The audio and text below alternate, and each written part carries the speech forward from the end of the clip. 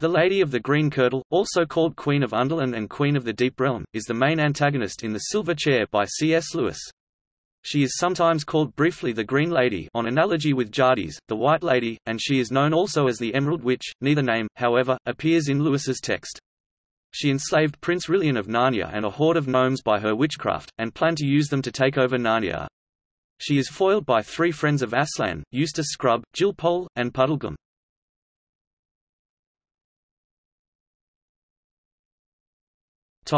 Overview. The Green Lady has kidnapped Prince Rilian, son of King Caspian X, and has fatally poisoned his mother, Ramandu's daughter. The lady plans to conquer Narnia from underground, using the enslaved prince as her general. She understands that Eustace, Jill, and Puddleglum have been sent to rescue Rilian, and meets them as they head north from Narnia. She slyly directs them to the giant's castle Harfang for the autumn feast, and bids them explain that she salutes the giants by them, for she knows that man pies are a traditional dish for this feast and that this is an easy way to get rid of her adversaries. When the three unexpectedly turn up instead in her own domain, she attempts to dull their senses and critical thinking through hypnotic magic. She very nearly convinces them that neither Narnia nor the Earth truly exist, but Puddleglum successfully counters the illusion. She finally uses her shape-shifting skill to transform into a gigantic green serpent, but the prince recognizes her serpent form as the same one that killed his mother 10 years earlier, and after a brief struggle, he strikes off her head.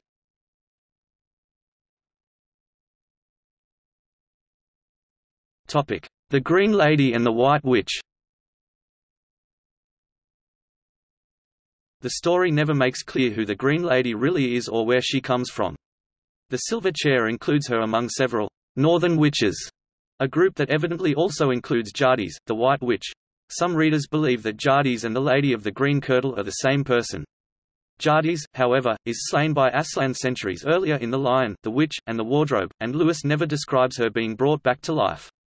But in Prince Caspian, when a group of Narnians discuss resurrecting Jadis, a hag notes that no one has heard of a witch who really died. You can always get 'em back. The speculation is probably reinforced by the set of character sketches included in some later editions of the books.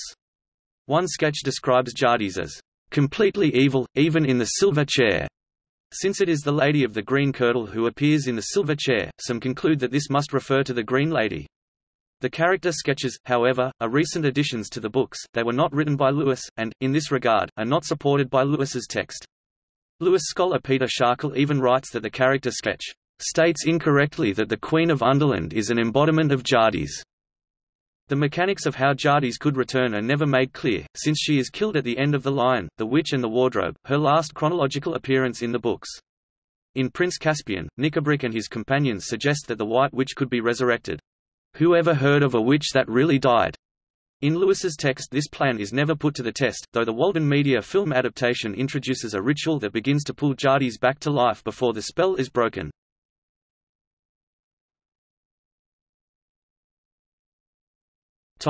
Literary inspirations. Karina Rumberger-Yander suggests that the Lady of the Green Kirtle may be associated with the eponymous character of John Keats's Lamia. Like Lamia, the lady is sometimes a snake, and sometimes a maid, more beautiful than ever. Spread a green kirtle. Her transformation into a serpent. Her arms appeared to be fastened to her sides. Her legs were intertwined with each other, and her feet had disappeared. The long green train of her skirt thickened and grew solid, and seemed to be all one piece with the writhing green pillar of her interlocked legs. Echoes the description of Satan's transformation in Milton's Paradise Lost. His arms clung to his ribs, his legs entwining each other, till supplanted down he fell a monstrous serpent on his belly prone.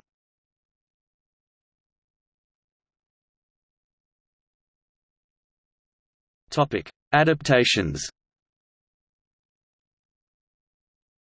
In the 1990 BBC production of The Chronicles of Narnia, Lady of the Green Kirtle was portrayed by Barbara Kellerman, the same actress who played the White Witch. In the 2010 film The Chronicles of Narnia, The Voyage of the Dawn Treader, the DVD commentary states that the power behind the green mist was the Lady of the Green Kirtle, even though she is not shown in the film. In July 2014, the official Narnia website allowed fans the opportunity to name the Lady of the Green Kirtle. The winning name is to be selected by Mark Gordon and David McGee for use in the final script of the new film version of The Silver Chair. Notes